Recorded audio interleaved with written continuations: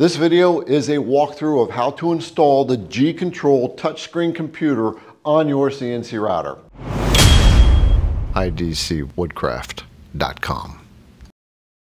I'm Garrett with IDC Woodcraft, the company that provides you with the CNC router bits to carve out your amazing CNC projects. This is a touchscreen computer that you mount right on your CNC router.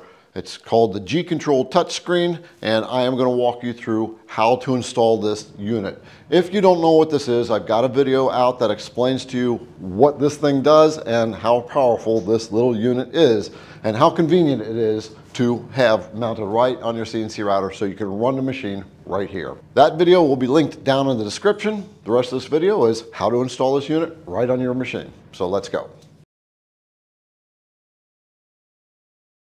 We're going to start installing the hardware for the gControl control panel, and I'm going to start by building it up from the machine up to the panel itself. Then I'm going to work on the panel a little bit, explain to you what all we're going to do with that.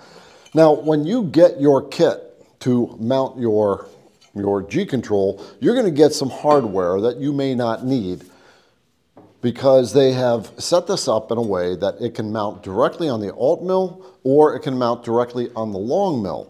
Now, if you have a different CNC machine that has the GRBL system, then you can use this control panel for that as well, except you may not be able to mount it directly to the machine. This bracket you're going to get is designed to mount it directly to the machine. You'll get this bracket as well, this clamp, which comes with this standard kit. CNC Labs has added a couple things like this bracket right here. But if you have this, you can actually clip the thing onto a table and then use it there. So here's where we're going to start. We're going to start with a base bracket right here on the left front corner of the machine. You see these 4 holes right here. They are going to mount into the holes that are right on the front of your machine. You see there's, on your Altmill, there's 1, 2, 3, 4 screw holes. If you have a Longmill, there will be screws in there to hold the bracket to the rails. You'll take those screws out and mount this thing on. But in the case of the Altmill, you don't need to do that. You're going to have this guy right here, and you're going to have this baggie of M5 screws, and there's 6 of them in there with washers. So you're going to need an M4 Allen wrench. If you have a Longmill or an Altmill, you should have this wrench. So we are going to simply mount this puppy up. I'm going to dump out the screws. I only need 4 of the 6. So now this is designed in such a way that it will straddle the cables just like this. There's the cables, and it will sit just like that, and the cables go right through this cutout. A note about installing this bracket that I learned after I assembled the entire gControl onto my CNC is wire management. So we have the 2 wires that actually come from the gControl, the power wire here, and then your control wire that actually plugs into your SLB right here, that plugs into the computer. You notice that both of these wires are just kind of hanging out here. You want to get the power wire and your control wire and run them in behind this bracket as well before you mount the bracket onto the machine. So you can see the holes that it's going to mount into right there, there, there, and one right here. So we're going to take these little M5 screws and we are going to set this thing up just like this. You just want to make sure the slotted area is facing upward. Don't do it upside down like that. Do it like that. What you want to do is use the washers that come with it, because the holes in this bracket are a little bit large. So you want the washers to make sure that you get good seating all the way around. And now we have the bracket all screwed in, all 4 screws, the wires are clear. The next thing that we want to do is, with this clamp right here, we want to get a Phillips head screw driver and remove this screw. And we're going to take this handle off, and they're going to run it up through the slot right here and into the bottom of this guy right there. You can see it's threaded. Now we just take the threaded handle, put it up through this slot right here, And now we're just going to spin it onto the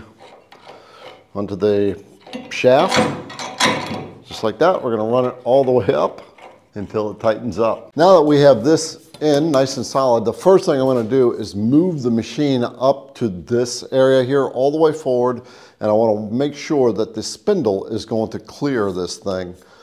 Yeah, the Altmill is brought all the way forward. Right there, the spindle is all the way over that way, and I still have quite a bit of distance here. That's where this bracket comes into play. We need to make sure that I have room for that as well. So this guy is going to slide right on here, just like that. Now it does pivot around like that, so we're going to actually make sure this bracket is facing that way. And we're going to slide that guy down. It's got a little plastic piece in there that's making it kind of hang up. And there we are. Now in your kit, you're going to get this Allen wrench here marked L. So that's the one you want to tighten that down with. It'll also tighten this screw right here. But right now we're just going to tighten this bracket down right here. Oops. It's got a Phillips head end on it as well, which we will use in a little while. Shouldn't take too much to get that to clamp down, and we can adjust it up and down later on. I just want to make sure I've got all the clearance I need. Now I have to make sure that the panel is going to set on it properly, exactly where I want it, and that it also is not in the way of the machine travel. So we have to put the bracket on the back of the panel here, and then we can slide it right on to this bracket right here that we just installed on the machine. So this is the bracket that you want, the one with the little bend on it, and that bend needs to be put on so that it's facing away from the connections on the control panel. Now the screws that are going to hold that on are not what's in the instructions here, where it says to use MA or MB screws, which are these guys right here, MA, MB, and MC. Instead, you're going to have this packet right here that's going to come with it as well. And it's going to have this little baggie with these little black screws in it. Those are the screws that you're going to use, and we're going to put them on the 4 outside corner holes that are on the back of the panel. You can see on the back of the panel there are 2 sets of holes on each one, which match up with the holes on this, but we're going to do the outside holes on the outside screw holes. Now you see how I have mine done? I've actually taken this plate and I pulled it towards the bottom because the weight of the panel is going to be resting on this, so it would have a tendency to slide down.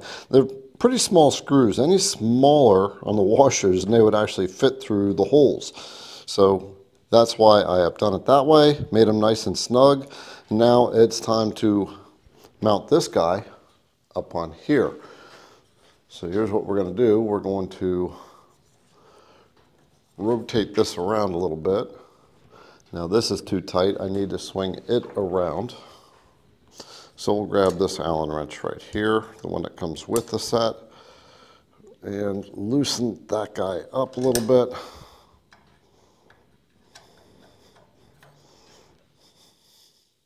So I can swing it around. Then we're going to take this screw off right here. Now it's going to come off as a nut, just like that, and the screw will come off as well. So I'm going to take the whole thing off. And then we want to just check this guy right here. I'm going to snug it up just a little bit using the Allen wrench that they gave us, because I don't want to put the panel on and the whole panel just drops down. So we're just going to snug it up so it's a little bit more tight. There we are. And then we will take the gControl and we're going to just drop it right on, just like that. So I found that this screw actually needs to be on there because it won't drop down all the way. And it's a little tricky to get the screw down in there between the two. And then we can just take the nut and put it back down, just like that. And then you have the little wrench J that comes with it. And you can take that wrench and tighten everything down. And it has a little Allen wrench with it as well that will allow you to adjust the height of that little screw, which really isn't necessary because we've got this whole bracket we can slide up and down. Now that we've got the panel up here, we can adjust the way we want it oriented, which it'll be oriented upward so I can see it clearly. But first I want to make sure, again, that the machine is not going to run into it. So we're going to bring the machine forward again. We're going to come all the way forward, make sure it doesn't touch the control panel, and we are good. So I'm going to bring it back like that and more like that. And then we'll orient it, lock it in, just like that. I'm going to have to get into the back of it, turn it around while it's tilted upwards. And then we just want to tighten down the orientation that we want it in. The last thing we want to do is connect the antennas for the Wi-Fi. They're going to come in this bag right here. This is them right here. And they will screw right on to these two guys right here. Now, I don't have Wi-Fi in my shop yet, so it's not going to do me much good putting these on, but I'm going to put them on for good measure.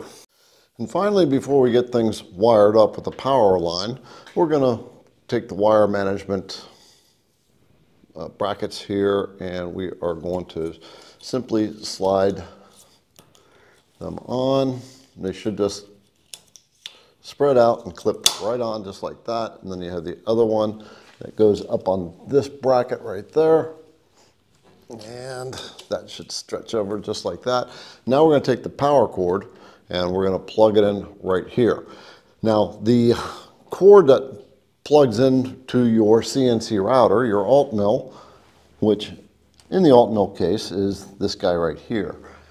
We are going to plug that into one of the USB ports right in here. But this guy has got, what, 1, 2, 3, 4 USB ports, an HDMI port, a VGA port, Ethernet port, and I guess that might be a reset button. And then we also have the power on-off switch right here. So let's get the power cord hooked up, fire this up, and see how we can make this machine move. That should have G-Sender loaded into it already. In order to turn this on, you need to hit that little power switch there and then push that little white button there. And the control panel will start to boot up. AMI, power management, manage secure. Let's let this thing boot up. Well, we got it all fired up, and all I have to do is literally touch the screen to make my machine move around, which is so cool. Oh, look at that. And I'm going to send the machine to the home position. Woo!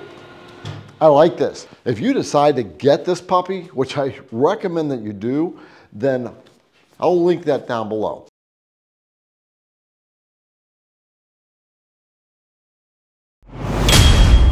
idcwoodcraft.com